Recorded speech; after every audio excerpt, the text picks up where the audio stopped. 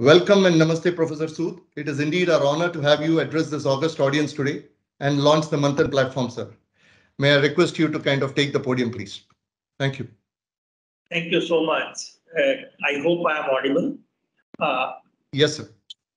First of all, let me add my greetings to all of you on our 76th Independence Day as we mark the 75th Azadi Ka Amrit Mahotsav. There couldn't have been a better day to launch Manthan, a platform that promises to augment our efforts to build and nurture industry participation in R&D. Since independence, if we look at it, our R&D expenditure into S&T in academia, space, atomic energy, health sector, telecom, etc., have mostly been supported by government sector. Even now, our gross expenditure on R&D is about 0.69% of GDP. Of course, this needs to be improved, but also what needs to be improved is the participation from industry. Right now, it is about 0.15 to 0.2% of the GDP. Now, you will immediately realize that this is far below the share in other developing countries like USA and South Korea. In the last few years, however, the partnerships between academia and industry have been encouraging, and it has worked well when two sides have come together to solve the problems or the challenges faced. Let me give you one or two examples here. Now, ensuring quality, accessibility, and affordability of healthcare services in a large country like ours is challenging. The development of technology-based solutions to revamp healthcare at different levels has brought together the healthcare industry, state governments, healthcare startups, and philanthropic foundations. The entire country in the last 2 years was witness to the ramping up of healthcare facilities in the wake of the COVID-19 pandemic. In this context, from our office, from the Principal Scientific Advisor's office, two efforts from Strategic Alliance Division and the Agni Mission, which is done in collaboration with Invest India, have been very remarkable. We cannot thank enough how these hospitals came up in a very short time, the fastly deployed, which was all done in the participation of industry, startups, and philanthropic organizations. And the way we ramped up our diagnostic capability is also something where this collaboration really showed so very positive results. What it says is that we have momentum now, and it needs to be maintained by nurturing these partnerships that were, of course, built during a crisis. And another point which we perhaps should look at is the sector of education. Now, under the new education policy, the government of India has laid great emphasis on breaking traditional pedagogical methods to ensure holistic learning. This cannot be possible if we do not have generous participation from industry and foundation. Now, support extended for improving astronomy education, skill development in underprivileged children, and improving STEM education for young women over the last 2 years in our office efforts is truly heartening. And I hope that much more will be done in coming years. Now, at this stage, it will be important for us to stop, look back at our learning, and then move forward and see how industry and academia can be structurally brought together in a harmonized way to work toward the science and technology ecosystem so that it has a huge societal impact. Working towards a common mission will only make both industry and academia much better. Now, when it comes to academia, we need to work on big problems through fundamental science while being mindful of the real world application of its work. Because academia over the ages, over the centuries, has been the cradle of fundamental knowledge and subsequently which will get translated for societal impact. Their research, the research which is done in academia should have a tangible impact either in short term or in long term. Now, capacity building in universities through the development of new skills should also be a focus of industry academia partnership. Here again, the two incentives which have been taken forward by the Office of Principal Scientific Advisor are again something which I should mention. One is the which was mentioned in the short video which was shown, 15 centers of excellence in various academic institutes with the help of industry participation, and the 6 science and technology innovation clusters to bring together the startups, the academia, the local ecosystem, and so on. So these efforts are already showing huge impact, and this needs to be strengthened. When we talk about societal impact, we always think of translational research. And this, I think, needless to say, has to be based on fundamental science, because then we will have much more impactful implication for the society. Bridging universities and industries will be important to aid translational research, which is really coming from the discoveries emanating from studying problems that are unique to our country. We must congratulate ourselves at this stage that several such partnerships have been built that are reaping dividends for us in various sectors such as agriculture, health, education, and others. We should not forget that this is happening only in pockets. We need to amplify the number of these partnerships and deepen the impact of the current partnerships across the country. We have come some way, but you will all agree that more work is required to improve linkages between the startup ecosystem and manufacturers to push technology development in sectors where India employs some global presence, but also it is in the country's interest to increase that presence. Here, the deep tech startups, again, is the need of the hour, and we need to amplify that aspect of startup ecosystem much more.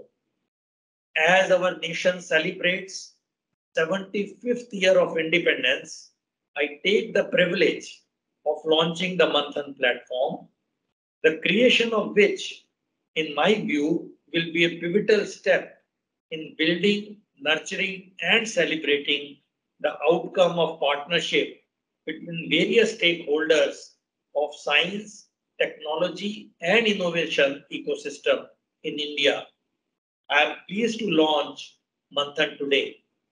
Jai Hind.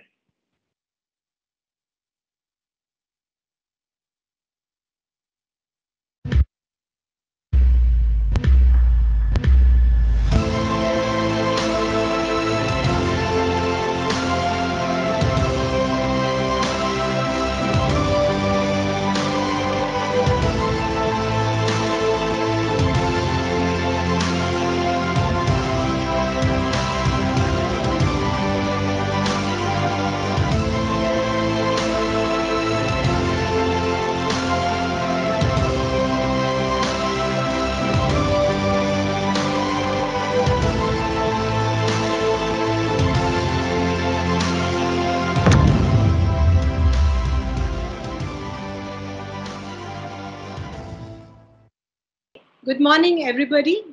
First of all, I would like to join everybody who here to congratulate each one of you on this 75 years of independence. Today, as we celebrate the 75 years of independence, we should reminisce our journey in science, technology, and innovation in the last 75 years and how this successful journey has actually positioned us in the world. So, today's function is one such step in this direction. It gives me immense pleasure to address this gathering on the launch of the Manthan platform. The Manthan platform is uniquely designed. It will facilitate collaborations focusing on R&D aligned with national priorities and sustainable development goals, emerging technologies and technologies for the social impact. Now, today, India is recognized as one of the world's largest economies. India has made tremendous strides in its economic and social development in the past 2 decades. Since 1991, Government of India has opened up the economy to more global competition. However, for the country of this size to further grow over the next few decades, it needs to transform its science, innovation, and research development, that is SIRD landscape. We all acknowledge that the Indian search space is dependent on government investment, government infrastructure, government institutions, and bodies. The government-backed institutes like IITs, ISERs, national labs, central universities, TIFR, ISC, all these form the backbone of R&D in the country. India's R&D expenditure or investment in R&D from 2017-18 has increased by to 1,23,000 in 2018-19. In spite of this, India's GERD, that is the gross expenditure on R&D, was only 0.65% of GDP in 2018-19, as just mentioned by Professor Sood himself. This is among the lowest in the world, and even today it is less than 1% of GDP. Now, over the last decade, India as a policy has laid emphasis on innovation as a growth strategy. Today, India is transforming into an innovation-driven economy. Innovation is at the forefront of India's Make in India and Atmanirbhar Bharat initiatives. The aim is not only to make in India, but also to innovate in India. The startup ecosystem is one such step in this direction. The fact that India has been instrumental in the development of COVID-19 vaccine validates the success of this policy focus. Now, as we enter into a new decade and explore ways of recovering from the shock of a pandemic, innovation has gained further importance and hence the need to strengthen the innovative capacity. Today, India's ranking in the Global Innovation Index has climbed 35 notches, from 81st in 2015-16 to 46 in 2021. And we are the world's third largest startup ecosystem.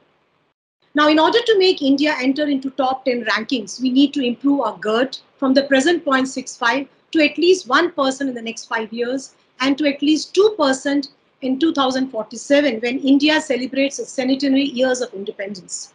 Now, for achieving this, India needs to focus primarily on 5 areas. The first in it, we need to increase our R&D expenditure from the industry.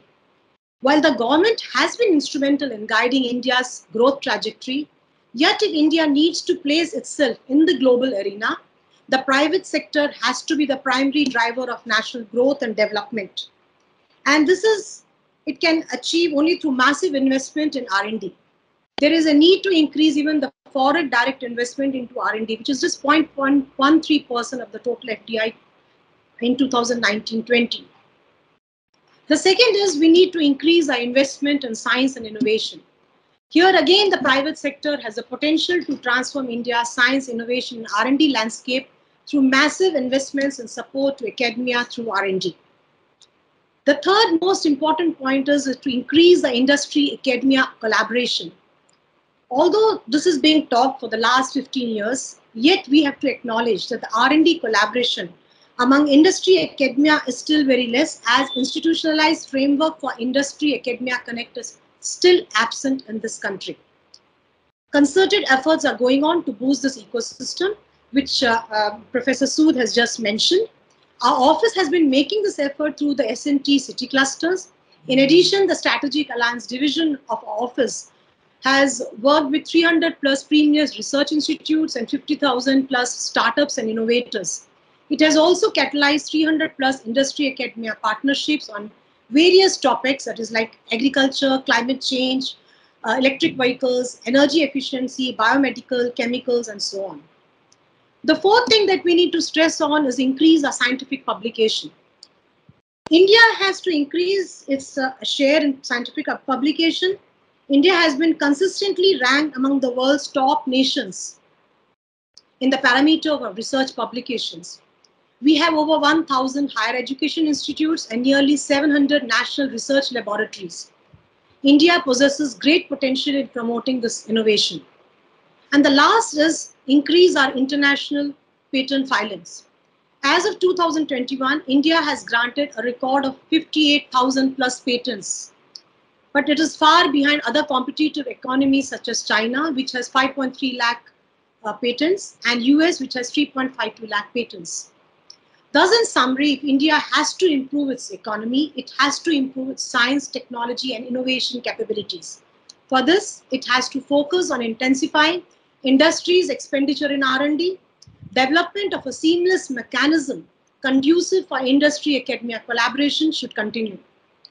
Now, this creation of this Manthan platform is once a step in this direction. Now, Manthan means churning, that is churning of knowledge or information. Thus, the Manthan platform basically helps in connecting the opportunities that exist with the innovators through information exchange. Thus, the Manthan platform is basically helping in connecting the opportunities that exist with the innovators through information exchange. It is an enabling platform to match the demand side with the supply side. Manthan can be used by industries, foundations, philanthropic organizations, central and state governments, foreign governments, embassies. They can post their opportunities, challenges, or problem statements on the demand side. And on the supply side, the platform can be used by academic and research institutes, startups, and so on. Now, I will not dwell into the details of this platform because my immediate, the following me is the speaker is Dr. Sapna Poti, who has been the architect of this platform. And she's going to speak in detail on this. And she'll also be elucidating on the roles played by each and every contributor in making this platform. So with this, I would like to conclude my speech. I take this opportunity to once again congratulate our partners, sponsors, and developers, and extend my best wishes to the users of this platform to make this platform very efficient, utilize it, and also send us feedback. Thank you so much, and Jai Hind. Happy Independence Day to all of you. And in case you're wondering why we chose today to release this Manthan platform, it has a major meaning. One is that we usually remember the yesteryears and we remember all the freedom fighters that were there. However, today, as we finished 75 years, I think the most important is our researchers and innovators and how they are also some kind of freedom fighters. They are working on freedom from poverty, from freedom of illiteracy, freedom of environmental issues, and so on. And it's quite a lonely journey for most of them. So during the pandemic, we realized that there are several innovations that would have helped the pandemic. And they were pouring in like left, right, and center. And we had no idea how to manage this, how to evaluate the innovations, how to scale up, how to facilitate funding, and how to facilitate manufacturing, especially during the lockdown. This is when, there was a birth of this strategic alliances division per se. We made literally 800 calls per week, 30 request calls per day, several emails per month, requesting industry foundations, global foundations, and all other high network income and well-meaning individuals to support us. Despite these challenges, we actually managed to do a lot. We developed indigenous reagents, which were actually being imported from Korea. We developed testing kits. We had a whole marketplace, a global marketplace, which TCS had offered pro bono. We also did BSL-2 mobile labs across with the design of DRDO and Indian Institute of Science, masks, PPEs, hospitals, as Professor Sood mentioned, and so on. And it was largely thanks to the industries, global foundations, Indian foundations, and all the philanthropists of not only this nation, but outside as well. And that is when we realized that if this can work so well here, why don't we extrapolate it in different areas which are important for us? And from then on, the journey started. And we have worked on waste management, circular economy, renewable energy, and so on. So water and so on. So about 13 centers of excellence, 800 crores, 1800 crores worth of funding to mostly the academia as well as startups were undertaken during the year. Despite that, we realized that there is something like a huge ecosystem of 10,094,432 faculty members in premier institutes, more than 3 million of researchers, 73,205 startups, and so on. So how does a 3-member team from the Office of PSA manage this quantity and the quality of and the volumes that we are talking about? It was pretty overwhelming. And that is how there was a birth of this idea of Manthan, which is a platform for, as all of you have been speaking, of different stakeholders who want to come together and make a difference, make a social impact. It also has space for industry R&D, because finally industry R&D gets into manufacturing, and manufacturing gets you employment. So the first thing that we did was we benchmarked quite a few platforms, and there are several partners who opened up their platforms to us. And especially in this, when it is so competitive, it's very difficult when platforms have to be shared. However, we had several of them showcasing their platforms, and we looked at what will be the unique selling proposition for our platform, and so that we don't duplicate the efforts. Because funding is funding, be it industry, government, individual, it's precious and it should not be wasted. So after we benchmarked, we realized, okay, now is the time to build the blueprint. And here is when we thought of a couple of pillars, which are very key pillars for organizations and stakeholders to work together. The first pillar we thought of was the opportunity pillar, which is where problem statements of industries can be posted, opportunities of, say, factory premises for startups, funding for R&D, funding for innovations, consumables, or any offer for that matter can be posted here. This goes and reaches to researchers and innovators who have chosen a particular thematic area in that particular in this platform. And then they can submit their online proposals. Once it is received by the industry, if the industry requires subject matter experts, they can dip into the platform and tag the subject matter experts depending on the thematic area. And then they can do a peer review as well of these proposals so that the best can be chosen. The MOU and the funding is outside of this platform. As far as possible, we would like to keep this platform closed to only the knowledge sharing, the proposal sharing, and so on. So anything to do with funding is outside of this. The second pillar, again, is a very important pillar because, as I mentioned, that there are several proposals that we have already received. So we realized that there has to be a certain way in which this can be showcased on the platform. And hence, we have something like the science, technology, innovation aligned SDGs, Sustainable Development Goals. So these are the technologies and proposals which are aligned to Sustainable Development Goals as well as our national missions. So there are certain sections. So as all of you are aware, there are 17 SDGs, right from zero poverty to water, environment, skill development, and so on. In each of these SDGs, you would have thematic areas, about 3 or 4 thematic areas in one particular SDG. Under that thematic area, you would first see a market research, and KPMG has come forward to share some of their reports so that the startups do not duplicate their efforts. They know exactly what's happening in that particular thematic area at that particular time. And then we also have R&D proposals which need funding, so that would be showcased.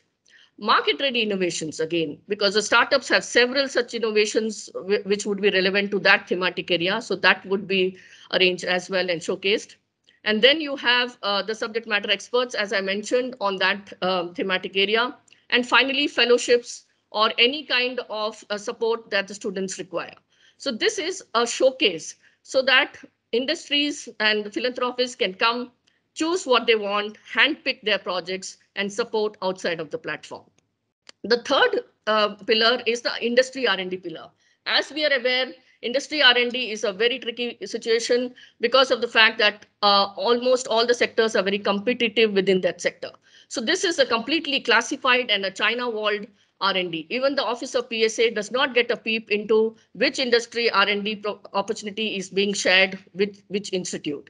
But there's an entire process flow over there, and one could engage without others coming to know of it. And of course, there is non-classified industry R&D in case people are interested. The next pillar is on exhibition of innovations.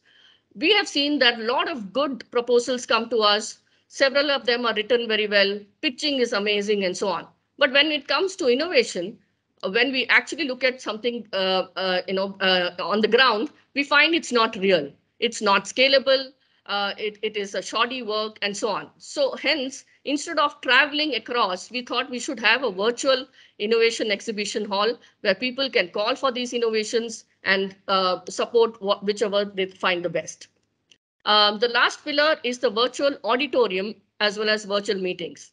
Like I said, it could be a foundation, an NGO, an academic institute, or a state government. 4 of them can get into a meeting room, huddle up, and discuss any project that they want.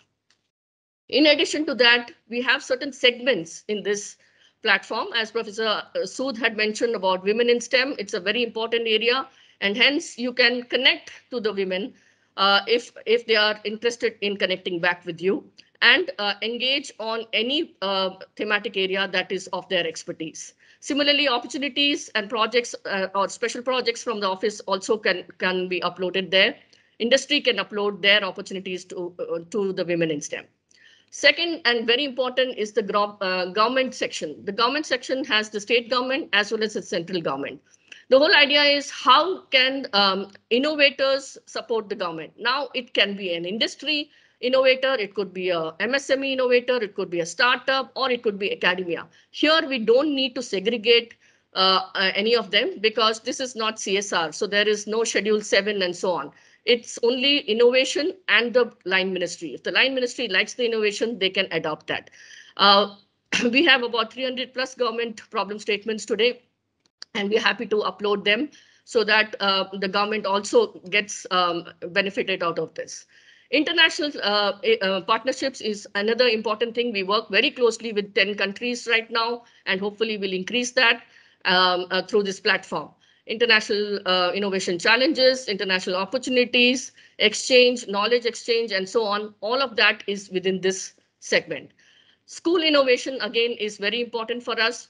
We have tied up with UNICEF, and we also have Atal Innovations. So any opportunity which comes through the industry or any foundation can be showcased here, and there could be a complete engagement on this innovation.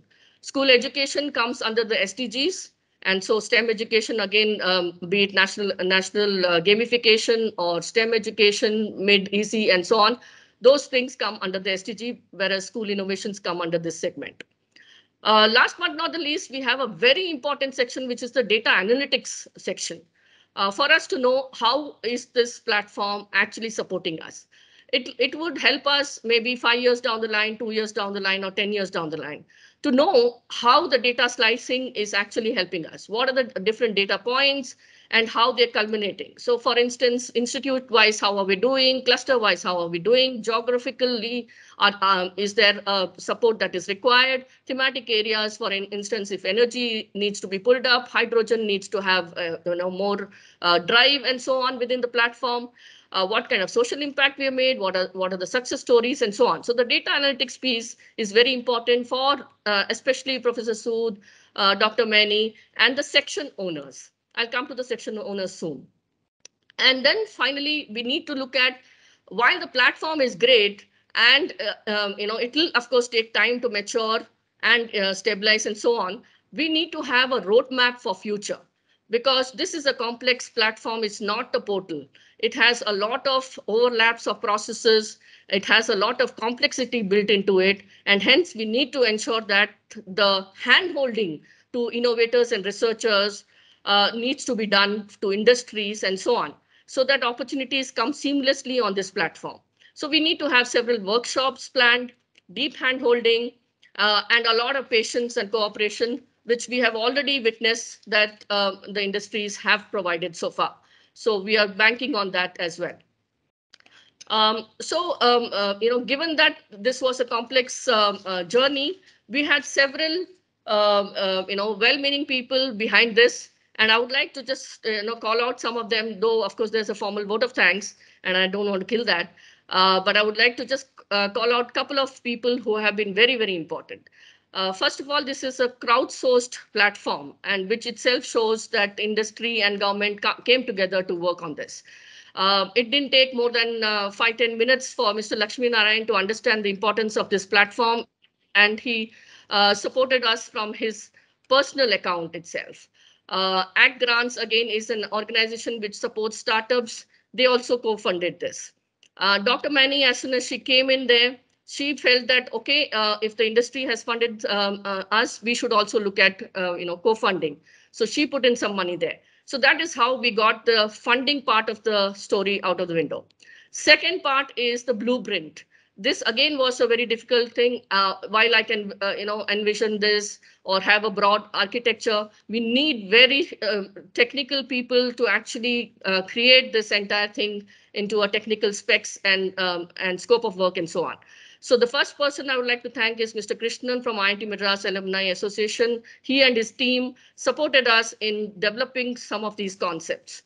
Ms. Nimisha Gupta was with us for a long time. Again, she's developed a scope of work along with me and Mr. Krishnan, and we did a detailed scope of work. Mr. Brahmanand Jha, I can't thank you enough for being there with us throughout the journey, from the beginning till the end. I just had to make a call and he would be there. Professor Jalote, he provided a lot of his inputs. Professor Srini from IIM Bangalore, he has a great knowledge of different platforms, and he told us what not to do, and so on. And then we had a complete advisory committee members. I'm not going to name each of them, but they were there with us through and through. During the RFP stage, Dr. Preeti and her team, my colleagues, helped a lot to shape it up. Nothing could have been done without NSEIT, and I think I'm very grateful to Mr. Ganesh and his team, Kaustubh, Sandeep, and several others who supported us to build this platform. I think they took the maximum brunt and the maximum work that has been done here is through them. During the testing stage, Mr. Anand Krishnan, I've always known him to, think much bigger and much stronger. And as a Tata value as well, he's from TCS. He supported us with testing, especially when it's in the same domain. And yet he said that we will, support you in the UI testing, and we'll also look at the architecture and so on an overall basis. Of course, my office team itself, Vibhor, Aditi, Rahul, couldn't have done without you. Dheeraj has been that one soldier through and through from the beginning till the end. And he has been supported by Mr. Jha, but both of them together, amazing work. Of course, both the past as well as the present principal scientific advisor have been very supportive and encouraging. And Dr. Maini especially, I can't thank you enough. And last but not the least, I would like all the stakeholders to come together, own some of these sections, think that this is your own platform, work together, because this is a democratic platform and an offering on Independence Day to all of you. Thank you so much, and Jai Hind.